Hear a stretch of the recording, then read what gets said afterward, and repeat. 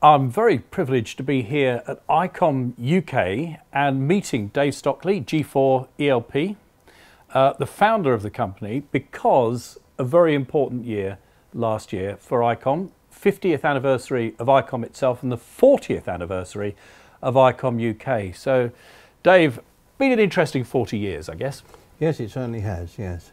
How did the business start for you? How did you get into the business of selling amateur radio gear? Well, I was a radio amateur, and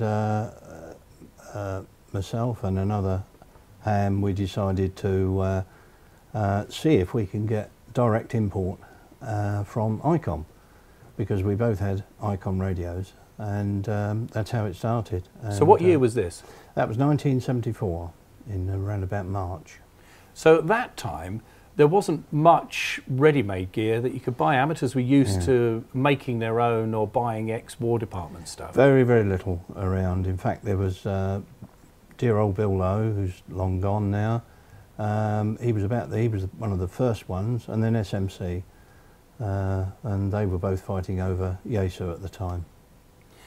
But when you decided to start this business as a radio ham, thinking, right, I can see there's a potential market here, you were actually in the fire service at the time. Yes, I was. Yes, I was a fireman, but I'd had quite a bad accident and broken my femur, and I was expected to carry on for quite a bit, but it was getting harder and harder. So in the end, we decided to start the business up. But I carried on working in the fire service at Whitstable until we got it to a stage where I could take a wage.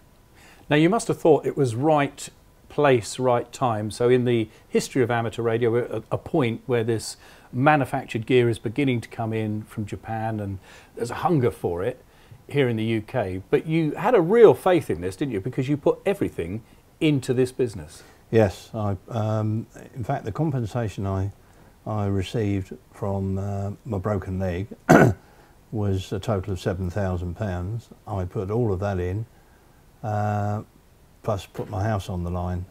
So we actually started with £7,000 each, and it turned out to be not a bad deal. And where was the business based then?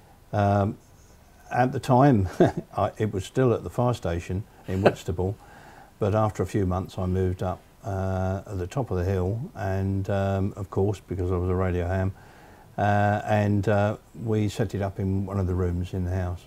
So you literally started this business out of a spare room in your house? Yes, yes. So how did it go from the beginning? Because you've put everything in it, you've put your house on the line. What were you hoping to do in that first year? Well, our first forecast, because the Japanese love figures and forecast,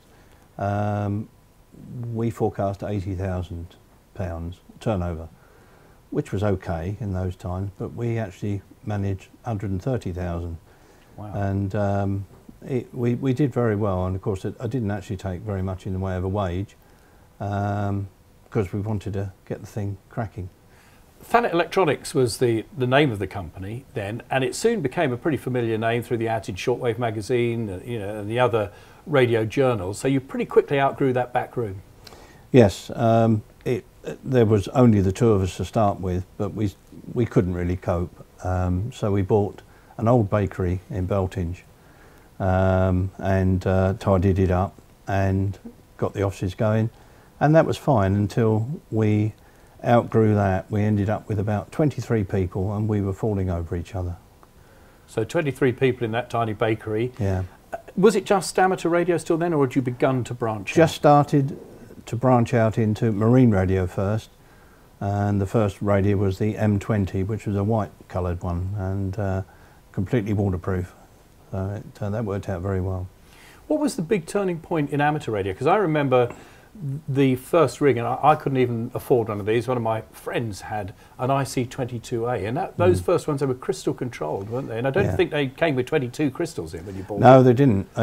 They actually came with about 4, and I spent many, many evenings putting in crystals, and you have to line them all up, and it was hard work. And of course, we had probably only sold about 10 radios a day then, but I still had to do 10 radios.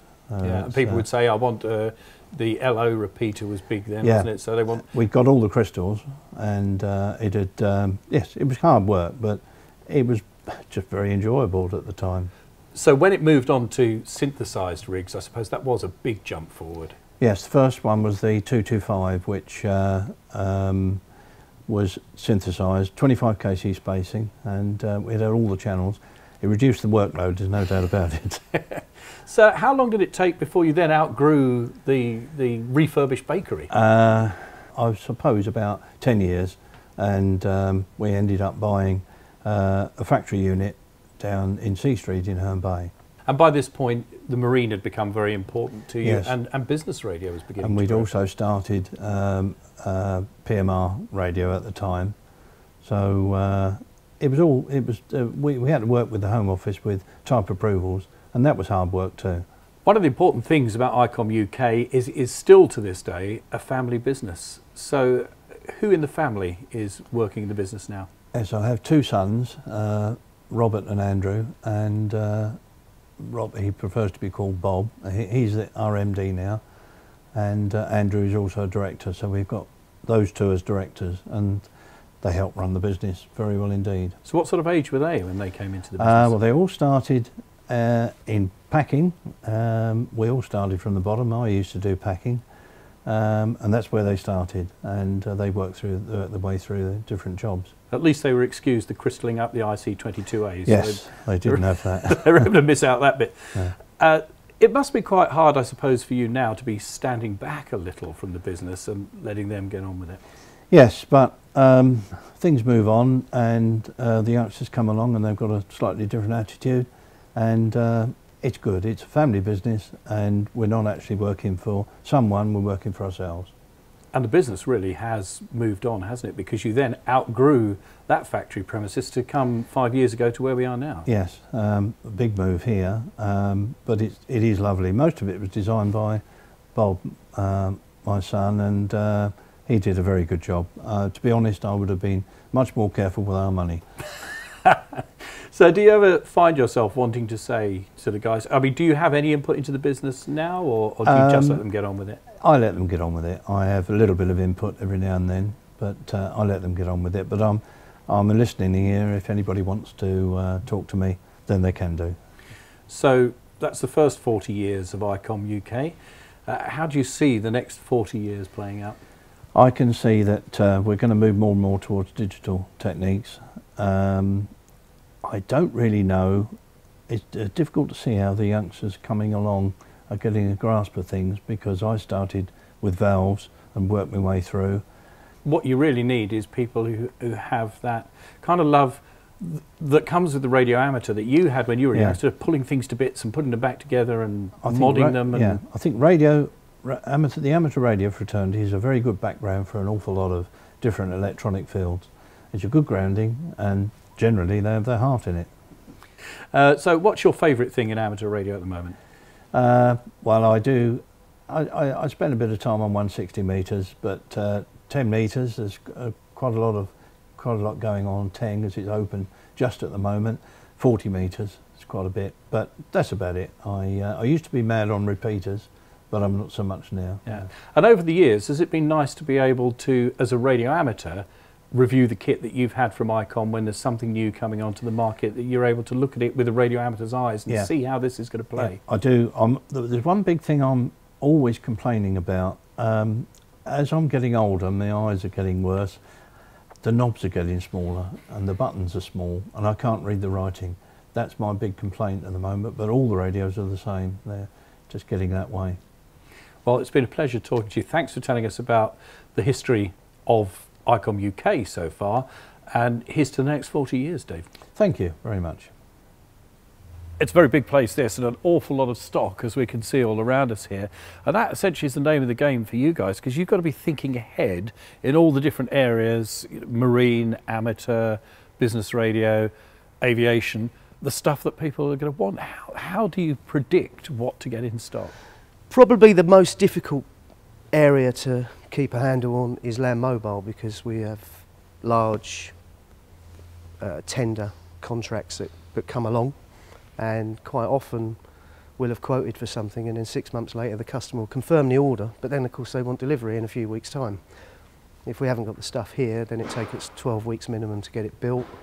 But Yeah, we've got a lot of stuff in here, and our motto has always been, if you haven't got it, you can't sell it. It's very interesting as to why you have an ICOM UK business, because you could think, well, you could just import straight from Japan, people could get the stuff and just use it themselves. But the point is that you actually really tailor make your equipment, or adjust it or modify it according to the requirements of the market here. So you have that very direct connection with your customers in the UK. That's right. We try and tailor make the package that the customer receives ultimately what they want. So whether that's a piece of amateur radio equipment, a mobile or a hand portable, marine radio, land mobile or aviation, we carry out modifications or market preparation on most of the boxes we sell. And actually we're very different to a lot of other ICOM businesses in the way that we put our product onto the market. So you do produce some of your own accessories to equipment, don't you? Yeah, that's right. We've just done a job recently for a search and rescue organisation where they wanted a black box add-on to one of our marine radios, but ultimately they wanted to use it with one of our compatriots' pieces of navigational equipment using a LCD touchscreen flat screen monitor. So we developed all of that in-house. And does that mean it's fairly easy for the customer to talk to you guys here? We'd like to think so. We never hide behind a telephone number or anything. We don't have a receptionist as such. If the phone rings, we pick it up. Anybody, if it's ringing, you answer it. And we're all about customer service. Where do you think the future is going for your business? Because it's grown and grown and grown. There are a lot of other technologies around now, internet technology. Does RF radio communication still have a big future? Yeah, of course. I mean, look at us talking now. You're always going to need to talk. Whether you're a forklift driver in a warehouse, whether you're two guys on a construction site, somebody in a crane. Two-way radio, analogue, has always going to have a future. Of course, digital radio is a big thing for us. But we're using things like internet IP radio as a add-on to our business. So we can talk to people across the net in a different country, if you like, or in a different part of the UK on a normal low-power hand portable radio using an IP connection. And is there a connection as well between amateur radio and your wider business, in the sense that we need more young people interested in technical things so that we produce more apprentices for businesses like yours in the future? Exactly. I mean, all our clever guys in the lab are all radio amateurs. What we need, young people getting into the hobby, understanding how the equipment works, how it's put together, so we can repair it, so we can develop it, so we can tweak it and enhance it for future business.